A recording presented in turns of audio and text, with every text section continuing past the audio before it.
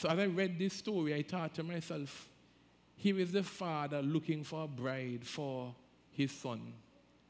And though she was beautiful, she was very beautiful, though she was chaste and sexually pure, the first thing we are told about her was not her beauty, nor her chastity.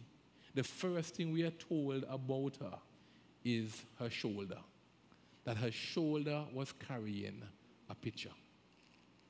Before anything else, the first observation is that she had a pitcher on her shoulder.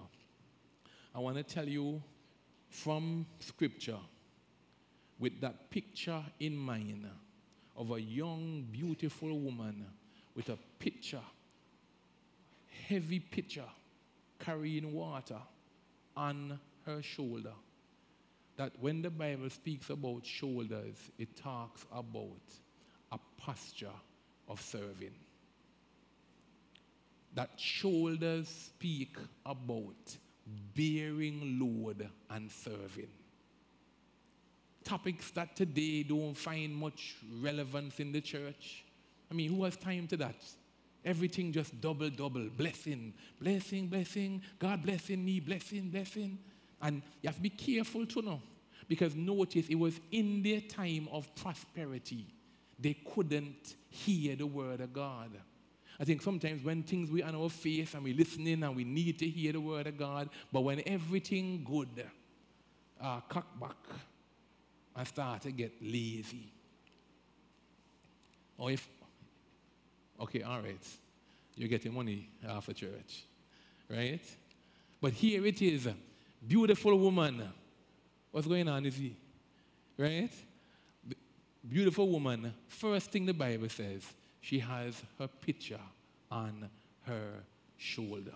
I want to talk to you from the heart of God, that God's indictment against them is that they pull away their shoulder. They were so interested in them that they lost the heart and the posture of serving.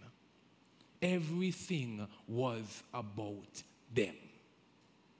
And if you read this story in context, he says to her,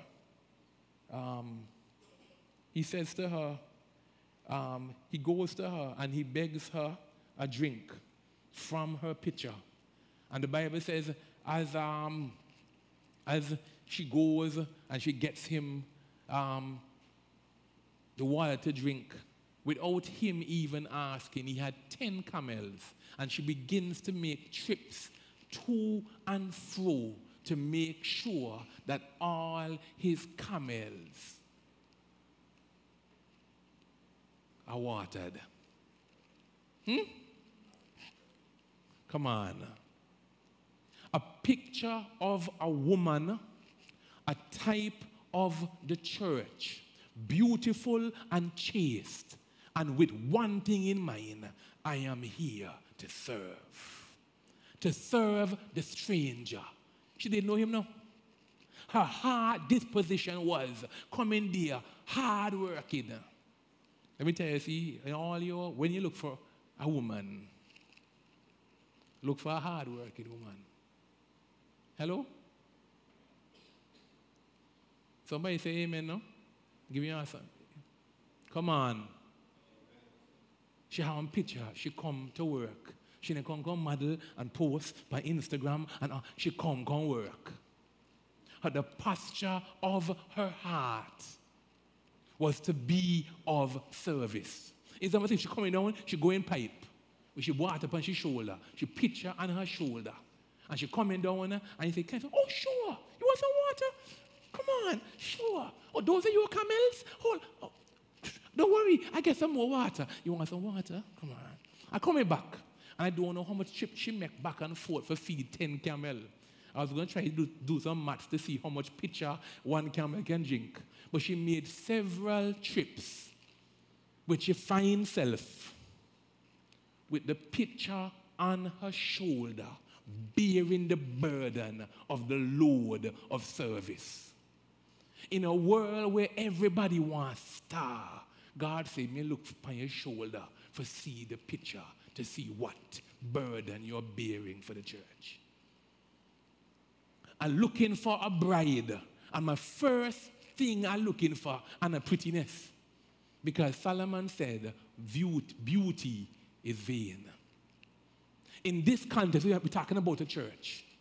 Because a woman is a type of the church. And think about it. He said, I don't care if they have big screen. I don't care if they have AC. I don't care if they have big building. The first thing I check in for is to see what she have on her shoulder. She looks so good. Yeah. The first thing God look for at the shoulder to see the picture, to see what load are you bearing. In a time of convenience and comfort, God says, I am still looking to the shoulders of people to bear my burden for this lost and dying world.